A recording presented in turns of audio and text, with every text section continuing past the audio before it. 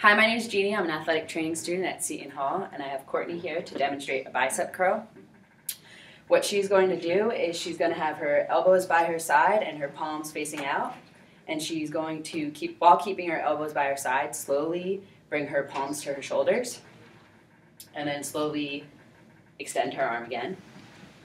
And what this is an open kinetic chain exercise that can be used for strengthening.